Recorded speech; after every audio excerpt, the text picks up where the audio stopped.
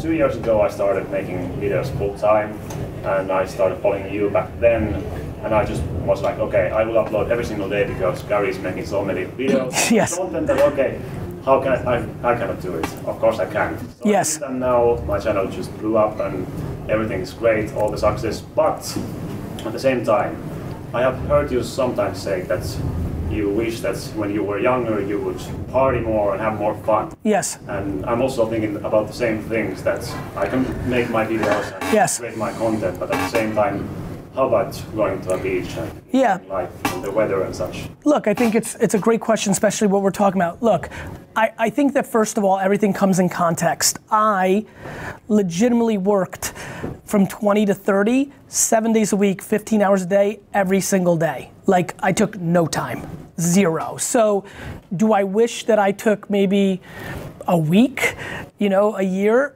I do.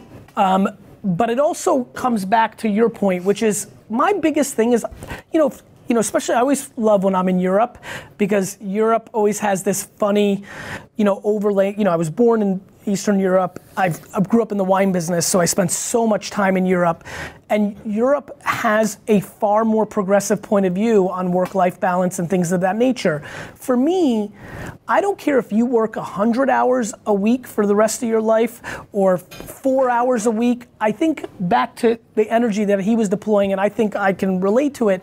You have to be respectful of your ambition.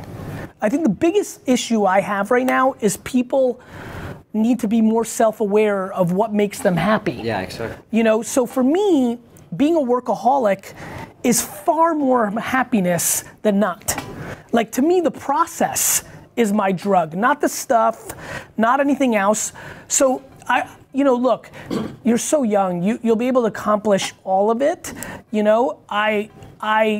When people ask me what would I tell myself, sure, I think about spending a little bit more time with my wife before kids, with my friends post-college, but I don't regret it at all, because it was what allowed me to have that foundation. And I feel at 42 or 38, I feel like a kid. I feel like I can do a lot of things. They're different.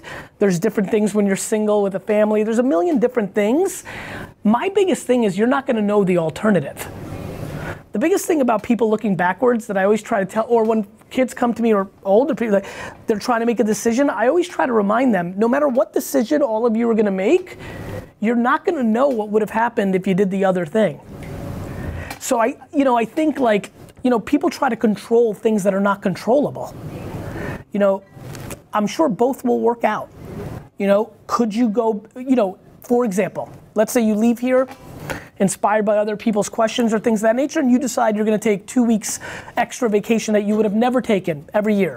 In 11 years, you'll be like, I'm so glad I did that. Why? Because you'll have these incredible experiences in Ibiza and Egypt and New York, right? What you don't know is maybe if you did work those 2 weeks, one of those videos would have changed everything, and all the other business and competitive things that you wanted to achieve would have been achieved, yet you didn't get it because you went on the fucking beach in Ibiza.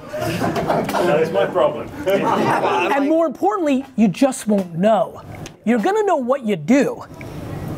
You don't know what would have happened. Thoughts? Yeah, and I don't think you need to be thinking like, what if?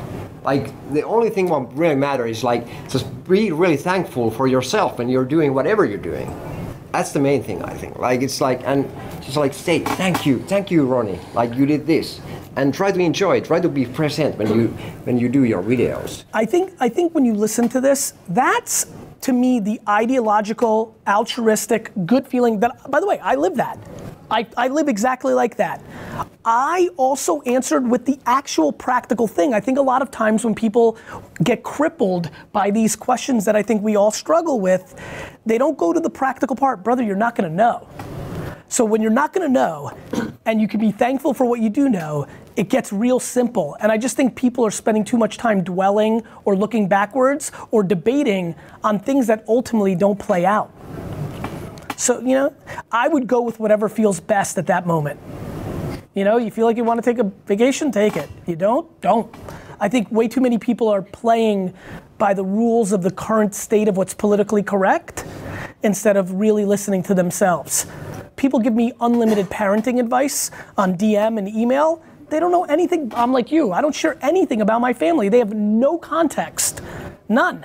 But they have an ideology of how they see it. They think I'm working too hard. I respect that. I understand. I also know that so many of my friends who work 9 to 5, when they go home, they watch TV and work on their phone. So, quality, quantity, relationships, what my wife and I grew up with affected how we see it. Our kids, the age of our kids, my 8 and 5, like there's a million different things. So I wouldn't beat yourself up.